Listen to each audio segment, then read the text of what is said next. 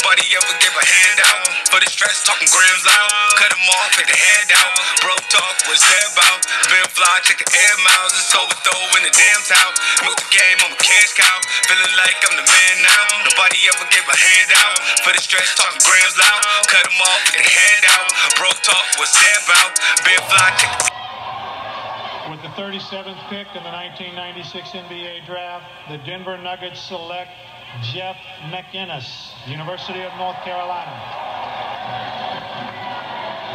A long time coming, a long wait for Jeff McInnis to hear his name called, the North Carolina point guard. Surprising to an extent. You think he can help somebody? How do you like him? Oh, no, this guy's got talent. This guy can score. He just saw his best move right there. He's a terrific spin move guy who has a game, the 8 to 10 to 15-foot game. That's there. He's a good three-point shooter. This guy's got a lot of talent. Denver was interested in him early. I mean, they've been talking about trying to get him, and look where he falls to them when you think about it at 37. But, you know, Nick Van Exel, Jeff Hornacek, we have a long line of guys. Cliff Robinson. What's going on, everybody? It's Tay Wiz reporting live and direct from the Man Cave as usual. I'm here with Jeff McInnis. What's up, man? So the question is, you the AAU coach at Team Charlotte. How you get your boys prepared mentally? Mentally, I just go off experiences, things I've been through. Every player is different. Correct. I think you got to motivate something different. With my guys, some of the guys, they get under-recruited. So I use the recruiting tool as a motivation. You know, all these guys around you, beat them and they get recruited by whatever school, and you get this. So I use, their own success as their motivation. Now, we here in Charlotte, we know Dale Curry and Steph Curry. We know the guys just came down to win the NBA championship. Now, you're coaching your son up to go in the same footsteps as you. So how do you want him to go out there and approach the game different than the way you did? I just want him to play hard. The main thing with these kids nowadays is playing hard. To me, my son is playing hard. He got all the skill, he's smart. He just got to put it together. And that's the biggest thing for me, is just putting it together with him. Once it comes together, I'll be fine. Whatever the results are, I'll be cool with it. Because I prepared him for it. That's all you do. The question everybody wants out there, who the king of Charlotte? You or Steph? Steph got it. I give it to him. He got three rings. He the king. He the king. I'm from Cleveland, and I know you're from Charlotte. I know you played for the Cavaliers. I know we've seen the shoes 704, right. McNasty. When you was out there playing for the Cavaliers. Now, the crazy thing is, you was out there playing for the Cavaliers and Portland Trail Blazers. Now, playing them different cities. Now, which one is your favorite city to play in? My favorite city probably be, I love Cleveland, honestly. I just like it reminds me of Charlotte a lot. Right.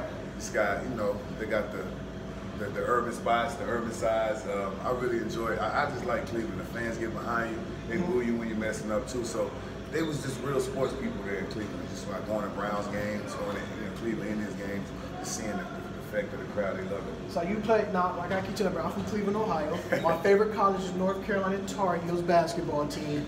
Now, I remember the days, you, all them guys out there, you the reason I played basketball, to be honest with you. Just watching it, because Ohio State basketball team at that time, I didn't pick up towards them. I see you guys have Chris Carter, all them guys. Right. The history is long. Right. Dean Smith. Right. A lot of people don't know who Dean Smith is. Right. So, how was it playing for Dean Smith? He's a father figure, first off. I mean, like I said, I was a hothead out of Charlotte, and for him to come to my neighborhood and grab me up and bring me to North Carolina, I wanted to go to NC State growing up as a kid. It was the day I met Dean Smith personally. Right. I was done. I was like, I knew where I was going to school at from the day I met him. He's just been inspirational. Like you said, you saw what he did. He was on his deathbed and he signed a check for $200 to every player, every letterman that played for him. Wow, so everybody that played for him got a check for $200. So he was on his deathbed when that happened. So that's just the kind of guy he is. So, even though you're not in the game, do you still keep up with some of your former NBA guys you played with? I talk to a lot. I talk to all of them. Most of my guys in the big three now. They're older. Bonzi Wells. I still talk to Sheed, Stackhouse, Donald Williams, Derek Phelps. We all in touch. Other dudes from other teams, Cliff Robinson. I talked to Scotty. He texted me the other day. Pippen. So yeah, we all pretty much stay in touch. So, one more question before you get out here. I know you still got to practice with the kids.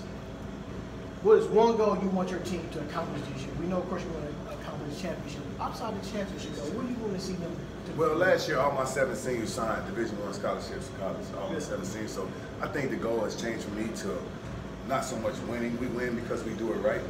But I think now we just get my kids in college. And I think winning does that, and just preparing them the right way, how to play. And that's the key now. I think the goal has switched to getting these boys in college. So we know you're not in the league no more. What is one of your favorite teams you like to watch on a consistent basis?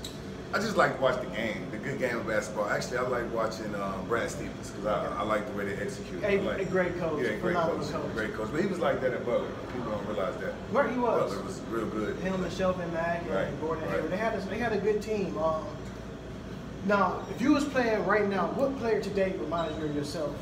Today, man, let me see. All the point guards shooting now, so I like to pass a little bit as a point guard. But I mean, all the point guards that score now, I would say, I think Markelle Fultz, but y'all ain't really seen him yet. But when you see Markelle Fultz, you'll know what I'm talking about. He a big guard, he got a little twitch in his game. Everybody think he really can't shoot. He makes shots when the game's, when the game's on the line. Yeah, he makes shots. Yeah, he'll be up and coming player. So I'll say Markelle Fultz, big guard, kind of twitchy to his game. I think I can pass better than him. I probably can pass the ball a little better than Markelle. We're going to end it right there. Jeff McInnis coming in live from 704 West Charlotte grad, all the way to UNC to the NBA. One thing probably Jeff didn't know, that he averaged 9.5 points per game with 5,347 points and 2,246 assists. Now, that's your gym. That's Jeff McInnis coming live and direct from the Man Cave. I'm Tay Wiggs. I'm out here. Peace.